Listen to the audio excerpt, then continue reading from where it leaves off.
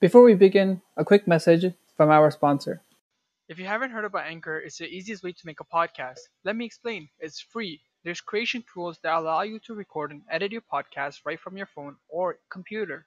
Anchor will even distribute your podcast for you so it can be heard on Spotify, Apple Podcasts, Google Podcasts, and many more other platforms. You can make money from your podcast with no minimum listenership. It's everything you need in a podcast in one place. So go ahead and download the free Anchor app or go to anchor.fm to get started.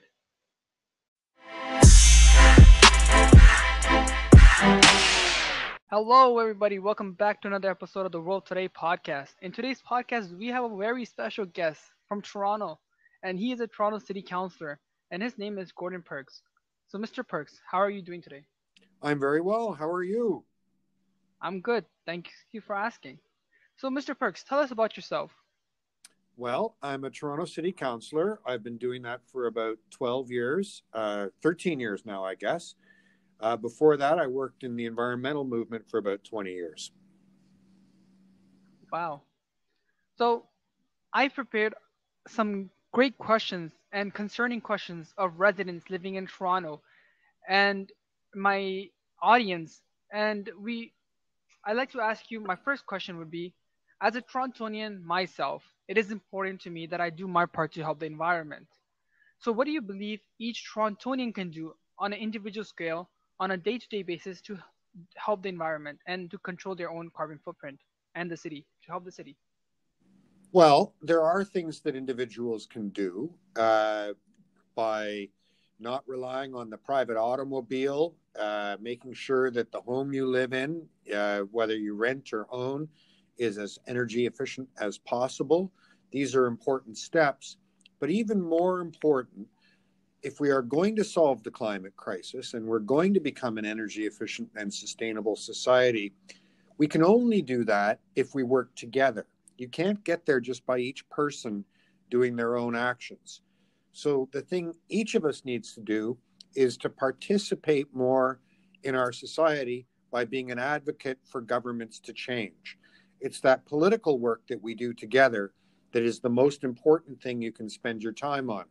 Joining a community organization, volunteering for a neighborhood association, getting involved in politics, doing something in your school or in your workplace. This is where we'll really make a difference. For sure, yes. So do you believe that Torontonians who live in a house should install solar panels? It all depends. There are circumstances where it's right and circumstances where it's wrong.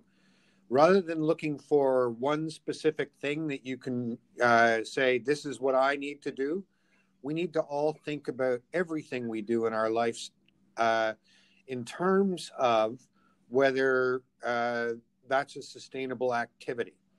If your home is not energy efficient at this point, there are probably a dozen different things you can do, and it would depend on your specific circumstances whether a solar panel would be the right thing for you. The city can help homeowners look at what their options are, or if you're a tenant, creating a tenants group and advocating for more energy efficiency from the landlord.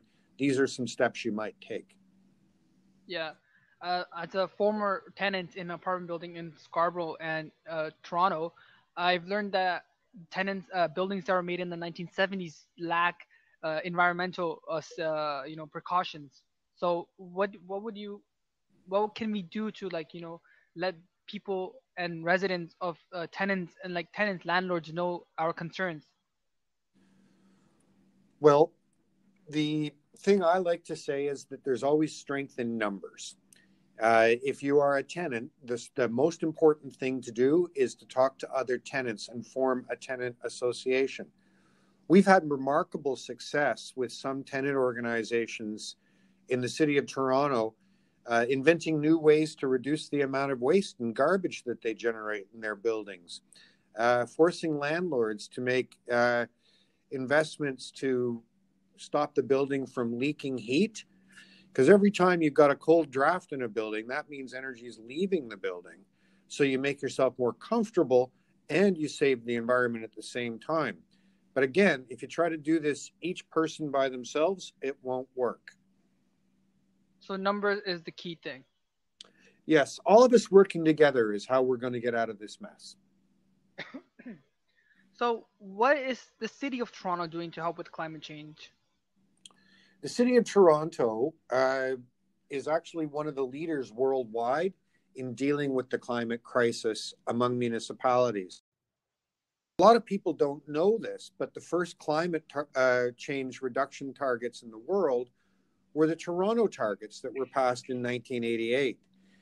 And that led to international agreements like the Kyoto Protocol and the Paris Accord. So Toronto municipalities have a long history of being leaders here.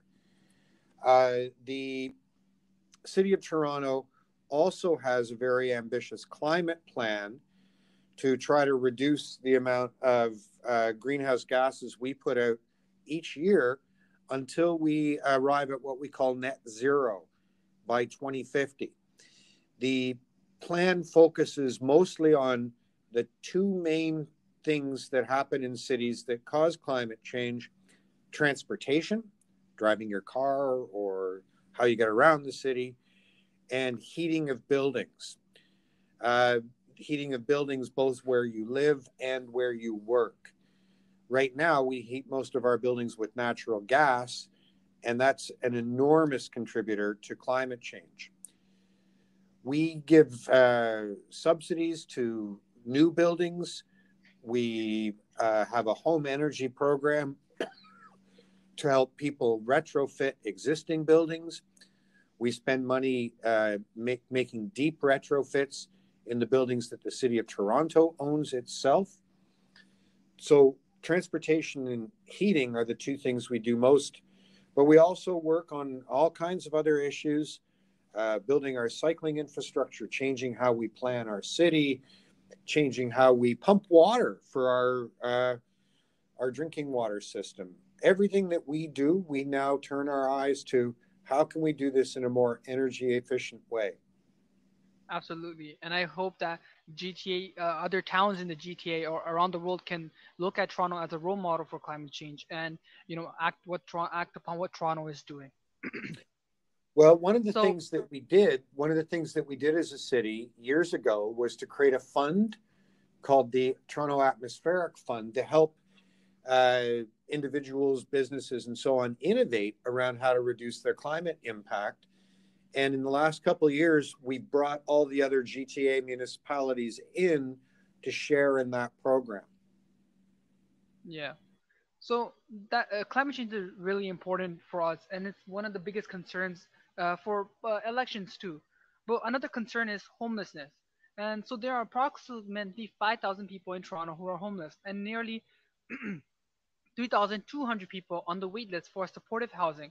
How is Toronto helping with the rising issue with homeless people? Well, we're doing a number of things. I don't think it's anywhere near enough.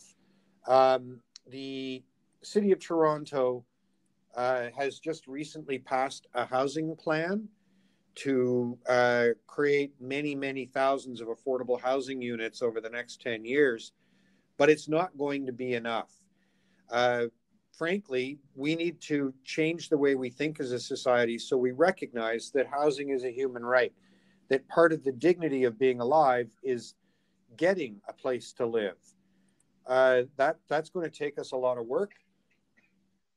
I think we start, though, by investing public money. 40 years ago, 50 years ago, the Canadian and Ontario and Toronto governments directly spent money creating social housing. When I say social housing, that means housing that's directly delivered by government, housing delivered by not-for-profits, and housing that is for co-ops. We used to just put public money into building those things, and we stopped. Slowly but surely, we've been talking about bringing back that kind of public investment. We need to do that on an urgent basis right now. Absolutely, because of the rising homeless people, we need to think about not just ourselves, but the people that don't, have the same things like we do. It's important. Yes, it is. So the main concern, our next issue is TDC, and personally, it is one of my concerns too. So how will the rise in TDC fare affect ridership? Well, when you push the price of transit up, you lose riders, um, and you can see the effect of this. The transit ridership hasn't kept up with the increase in population for probably 5 years now because we keep increasing the cost of riding transit. So that's a bit of a mistake. It's not something that I agree with. I think that we need to recognize that transit has benefits for all of us, whether we individually take transit or not.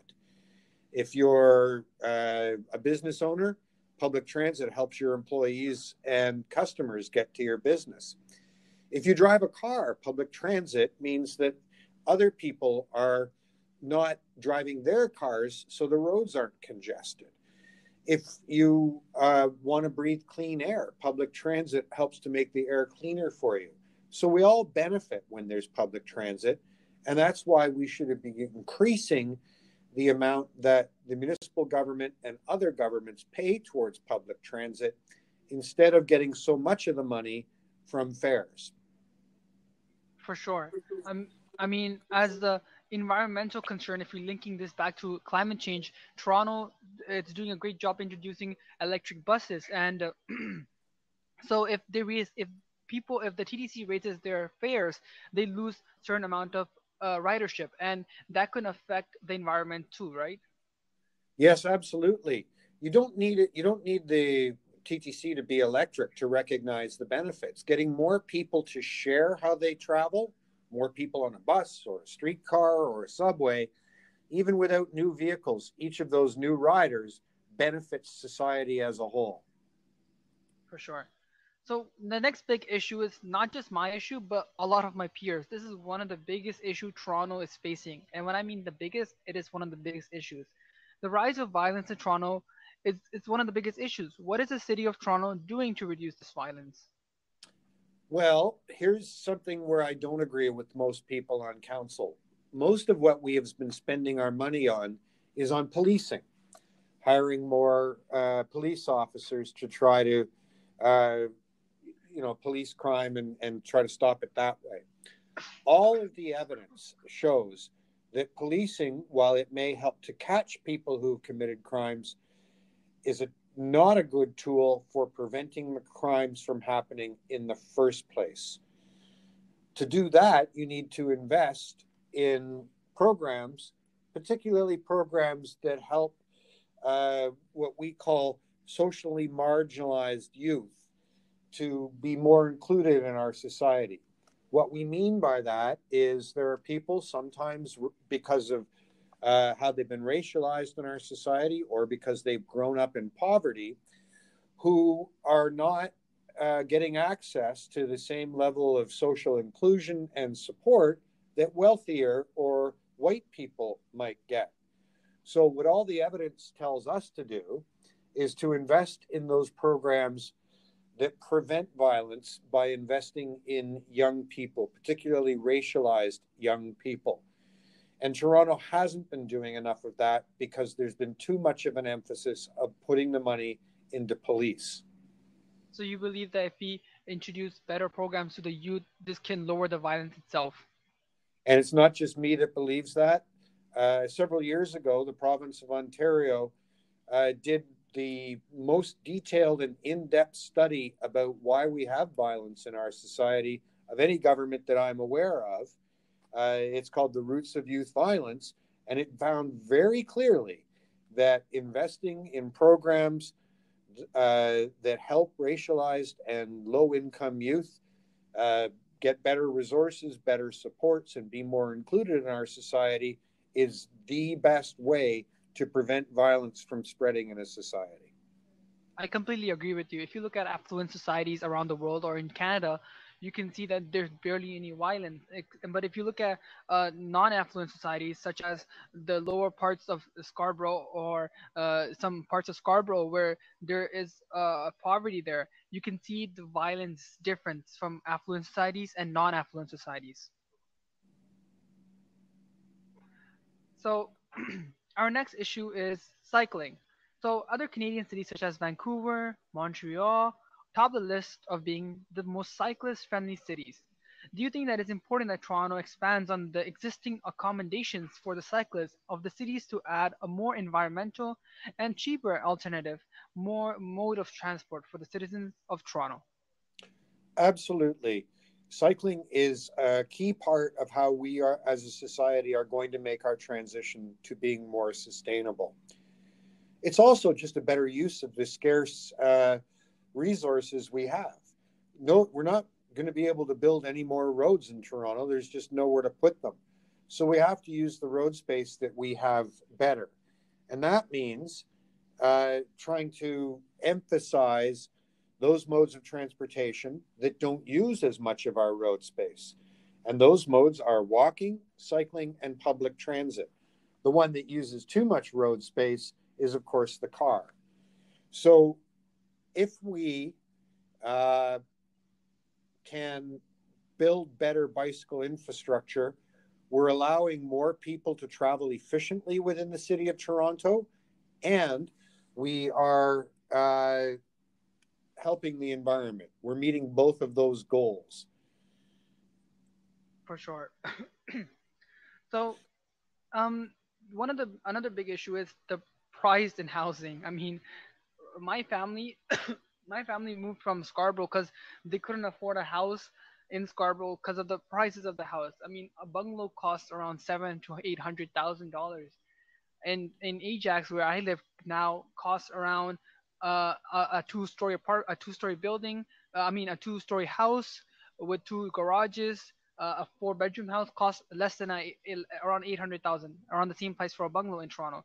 So I believe the foreign investors are one of the main reasons housing is getting less affordable in Toronto. What is Toronto doing to combat this? I don't believe that the issue is just strictly foreign investors. I think it's what we call the financialization of housing. And by that, I mean that housing is more and more a for-profit activity that people speculate on. And many of those speculators are right here in Canada. We also increasingly tell people to go and take on big mortgages if you want to live in Toronto. Well, someone's making money off that mortgage. It's the bank. If instead we did what happens in places like Vienna or Stockholm or Berlin or Glasgow, where most of the housing is that social housing that is either provided directly by the government or through not-for-profits or co-ops, you take the profit out of the system. You don't have banks or large financial institutions investing in our housing and driving up the cost of living in our housing. Instead, that investment cost we all bear together because it's paid for socially rather than privately. That's the model we need to get to if we are going to reduce the cost of housing and have a society where people from all incomes can find somewhere comfortable to live in the city of Toronto.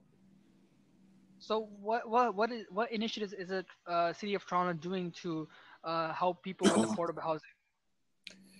We have some initiatives, but I think that we are not putting enough into directly building and buying housing as the government used to do 40 and 50 years ago. That's where we really fall down on the job. We keep hoping that the private sector will solve the housing problem, even though it's very obvious that relying on the private sector has made things worse, not better. So we need government intervention, right? Yes, we need government to be leading the construction of affordable housing directly. For sure. So my last question is to you. What are some new policies that you want the people in the city to be aware of? And not just the city, but the GTA. Well, I don't know that there's a specific set of policies that I want to highlight to people. What I instead want to talk about to conclude the conversation is the deep importance of individual people getting involved in these issues. It's great that we live in a in a place where we get to elect our governments, but just electing me or somebody else and sending them down to City Hall and say, do your best, that's not going to be enough. We have to get involved in community organizations, in activist groups, in neighborhood groups, get involved in our workplaces and our schools to build political movements that demand that we get a more equal, environmentally sustainable, and affordable city for all of us to share. Absolutely. And I also believe that everyone should be contributing to society. For example, I'm contributing to society by doing this podcast where I inform the residents about the initiatives Toronto is doing so they can be more aware of. So, Very good. Be proud thank, of that work. It's important. thank you so much. So, Mr. Gordon Perks, thank you so much for being on my podcast. I really appreciate it. You're actually my first politician I interviewed. Oh, well, I hope you get a lot more. Thank you so much. Take And care. thank Have a great you day. for watching another episode of the World Today podcast. And I'll see you guys next week.